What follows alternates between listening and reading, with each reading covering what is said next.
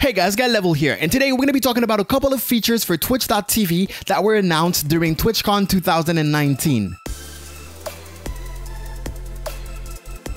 Now I'm making this video just to show all the announcement in case you missed some of them, to explain a couple of things, but also to clarify that not all of them are going to take effect right now. So some of them are already applied. You've probably seen the Twitch website changes, but some of the features announced are actually coming next year. So we do not have a precise date for every single feature announced. And of course, everything is subject to change. This is just announcements. If Twitch never deliver on their promises, that's not on me. I don't work for Twitch yet. So, as usual, it's a hassle to keep up with what's going on with Twitch if you're not following them on social media and constantly checking your social media. So we're going to try to go one by one in chronological order on what they actually announced. I believe the biggest one is the rebranding. They changed the colors. The website has a whole new look. The dark mode is super dark. Now, when you hover, it shows some colors. Your channel page is going to look different. As you can see here, it doesn't showcase any numbers. It doesn't show you how many followers you have and how many people you're following. In fact, the following tab is completely gone, but keep in mind they also announced that they were going to change this front page, basically the channel page altogether. So this specific change here is not one that's going to stay, according to Twitch at least. Now, if you want to read the articles or find the information, there will be all the links in the description. This is their Twitter page. They pretty much post everything there. And then there's two pages where the main changes were announced. They also announced that they were redesigning the channel page. So as I said before, your channel page looks like this now, and if you hate that design or the fact that they kept events and got rid of following, it's going to change. They're going to have your channel page basically be like a social media page. You will have your tabs. You can even show your schedule. It kind of reminds me of Instagram, but basically, yeah, your channel page is going to be more customizable and a little bit more personal from what I've seen. It really showcases who you are as a streamer and what kind of content you can expect from the channel. Channel page will be rolling out later next year. Mod view is one of the most exciting features they announced. As you can see here, it's pretty much a dashboard for your mods. It gives you all the tools and everything. It's kind of like a command center for your mods. So they're not just watching the stream just like everyone else. They have their tools available and they can really control everything all in one screen without having to play around with rolling menus and all of that. So mod view will be rolling out next spring. Twitch Studio is that another huge announcement. It feels like Twitch is finally grasping the idea that we want customization where it matters. Basically, the fact that Twitch doesn't support alerts and stuff like that, you probably heard me complain about that before, but Twitch is pretty much doing this now. They're really adding those features that will help every streamer on the platform. So basically, Twitch Studio is a way for you to customize the look of your stream, where you can put your social media pop-up, you can put your chat, you can your events list and all of that straight from the website, which is amazing. I don't know if it's going to work with browser source links, meaning that you need to do it on PC, or if it's going to be kind of like those extension overlays. If it is made through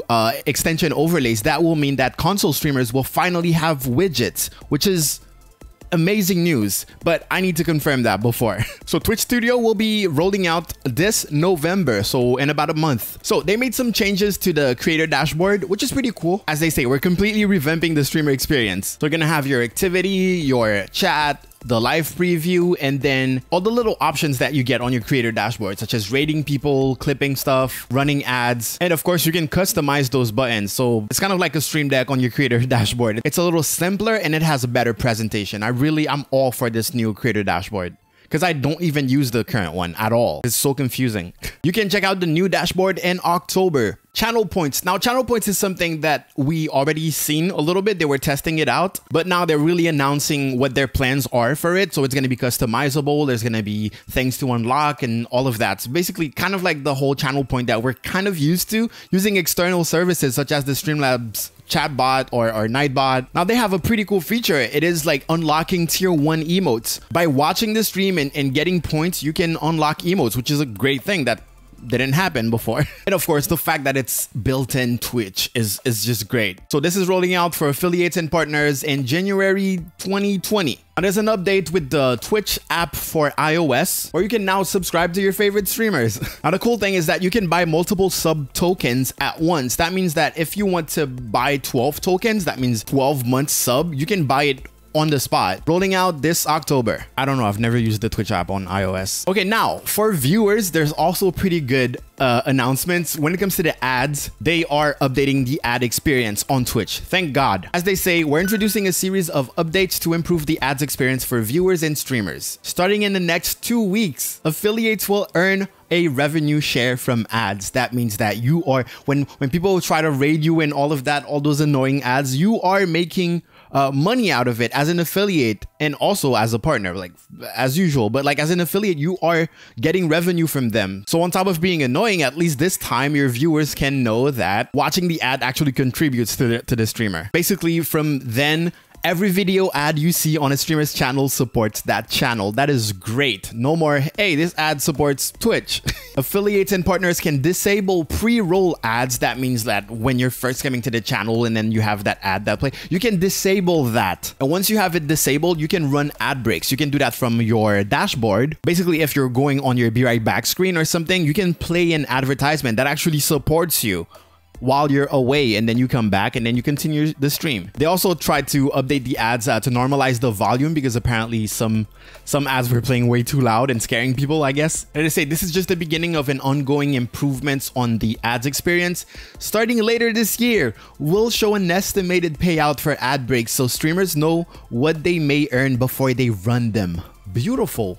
Twitch is doing stuff that even YouTube is not doing. This is more transparency or in a more hands-on experience on how your community actually watches ads. I feel like if the streamer controls the ads, it's a little bit better because it's well placed. Okay, it's not just placed at every beginning, every time you're checking a streamer out for the first time or something, which is so annoying when you're rating people. But also if the community knows that what they're watching right now supports the streamer, it's so much better. I think that's great. They also showed a video called picture in picture. I don't remember, but basically where they show that you will still be able to see the content while the ad is playing, which is great, which is so great. Twitch is making moves, chat. Twitch is making moves. They also announced next year TwitchCon dates. So the one in Europe is going to be in Amsterdam, May 2020. And of course, San Diego, September 25th to 27th. And if you're asking, yes, I'm going to the one in Amsterdam for sure. I'm also going to try to make it to San Diego, but I'm going to Amsterdam for sure. Starting in October, they announced polls. You can actually run polls straight from Twitch. This is amazing. This is awesome. Usually people would use programs such as Straw Poll, which worked pretty well, and there was like extensions that work with Twitch and all of that, but it's cool that you can do this straight from Twitch. The poll feature is set to roll out in October this year. So 2019. Then they have this thing called the Hype Train. Turn great moments into community events. Now they didn't expand very much on this one, but what I'm guessing it's basically a timer. You set a timer and basically your chat must go crazy during this timer. It's the Hype Train. So everyone's going to subscribe. Everyone's going to give gifted subs. They're going to cheer and all of that basically within that time limit. And you're apparently going to get a percentage and stuff like that. So they didn't elaborate much, but I'm guessing that's what it is. It's something that I already do on my stream. Basically, if someone hosts, I'll be like, hey, everyone host now. Let's get on with it. And it creates like 2 to 5 minutes of pure hype. It's supposed to roll out later this year, 2019. And then we have the bits auto refill. Running low on bits? Not anymore.